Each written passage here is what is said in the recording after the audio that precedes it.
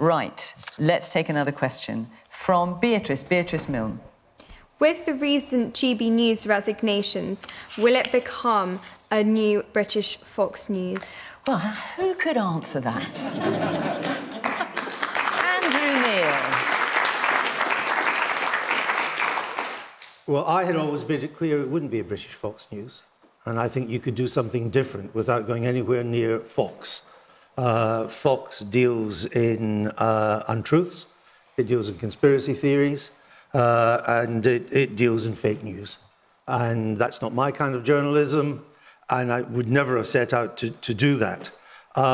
Is that why you've left? I'll let you draw your own conclusions as to why I'm here tonight and not with GB News on that. No, hang on, Andrew, you're not going to get off that lightly. Well, I wasn't expecting to. No. So, this is your first appearance on anything other than GB News since you announced your resignation. Why have you quit? In the run-up to the launch, through the launch, and in the aftermath of the launch, and I think most of you who know anything about it will know that you couldn't file the launch under startling success, more and more differences emerged between myself and the other senior managers and the board of GB News. And rather than these differences narrowing, they got wider and wider. And I felt it was best that if that's the route they wanted to take, then that's up to them. It's their money. What was that route? And, well, the route is what I think is what you can see on GB News at the moment. People should make up their own minds as to whether that's what they want to watch. I thought it wasn't for me, and I had wanted a different route. Doesn't mean I'm right or they're wrong, but it certainly was a difference. And is it because you felt they were going too far to the right? I also spent the summer looking at all the work. No, I'm asking, is it that you felt they were going too far to the right? People should make up their own minds on that.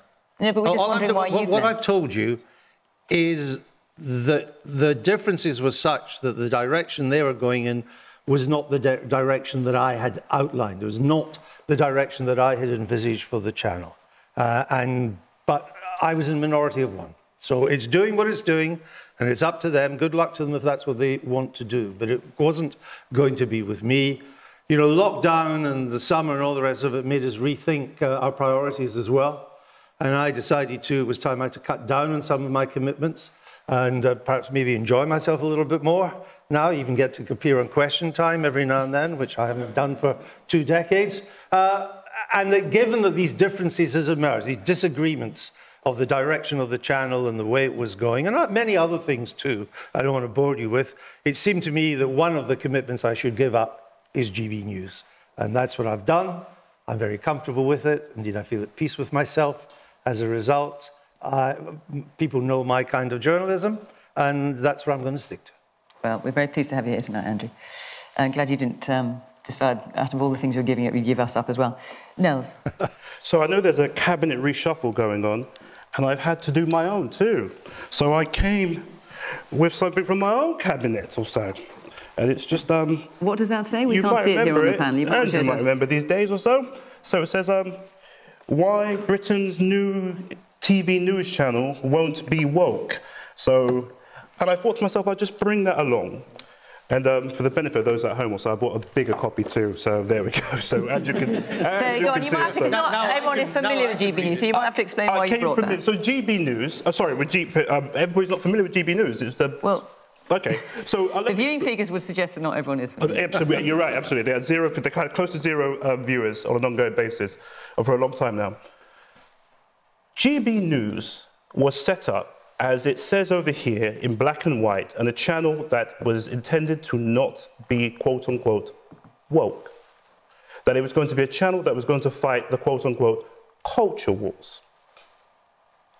I posited to you, Andrew, that you actually knew exactly what you guys were setting up. That you were setting up, when you used the term like woke as a pejorative, I put it to you that you knew exactly who that dog whistle, you exactly knew the dog you were blowing that whistle at. So why am I not still there? That's up to you. Well, why were you there to begin with when you're doing that? If you're saying that what's happened is what I wanted, why would I not? Why would I be here tonight and not still? Because I think, well, I'll give you my reason. I mean, you don't know me. No, I'll give you my reason. I'll give you my perception. You're assuming things of which you have no knowledge whatsoever. Well, I'll give you my perception of how I view things. So I think GB News. Prejudice. I think GB News, when it launched up, was actually a very, very shoddy platform or so. It came out, it was embarrassing to watch. To Beatrice, it's not going to be Fox News. It's not Fox News by any means. Fox News actually has very, very decent production values or so and very well thought through programming. GB News is by no means whatsoever Fox News. It's actually a very inferior product to almost anything on the market. But what we actually had, what GB News did represent is the exact same thing that Fox News represented, which was for the purpose of re-mainstreaming and maintaining almost a cocktail of bigotries within our nation under the quote-unquote term woke. And it's good to see that Andrew's left it, but it's sad to see that Andrew's actually has thrown his considerable pearl to this swine of an outfit that he should... And it really breaks my heart when we've seen one of our most prominent and popular and powerful journalists in the society really broken down and traduced by his own means. I'm disappointed, to put it mildly. I'm broken down and traduced. No, yeah, I think you're broken down and traduced in terms of as you're standing as a journalist in this society, most definitely. Andrew Neil, you're not who you were about 24 months ago. For someone who's never met me, you seem to know a hell of a lot about me. Andrew, I know how the audience perceives you or so. That is my job. No, you don't. Yes, I do. Of course, you know how the audience perceives you. There's a reason why you left your show after eight episodes. I left for the reasons I've given. Yeah, and the reason you've given I don't regret it at all. And you know, being abused by you is a privilege in its own way. And when you do your homework, maybe you'll come back and apologise and we can have a sensible conversation. OK, I'm just going to stop you there for a minute, A, because I have to get other people in the panel. Also, it may be that there will be people in GB News who might object to how it's being described. They're not here to speak for themselves, so I'll just say that. James, the question is, with the recent GB News resignations, I mean, Andrew has left, but also there have been other resignations of senior editorial staff, other presenters, will it become a British Fox News?